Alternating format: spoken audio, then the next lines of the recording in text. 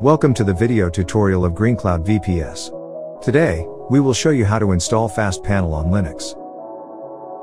After logging on to your Linux server as root privileges, you need to update repositories and system packages.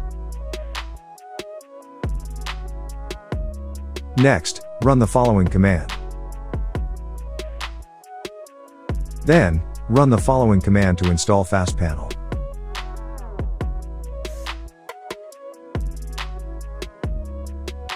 If you see the following results, you are successful. Save the following information to log in to FastPanel. Access the following URL to open the FastPanel. At the first interface when accessing, you will be asked to activate the FastPanel license. You need to enter your email and wait a moment to receive full license information. Log in with the information installed.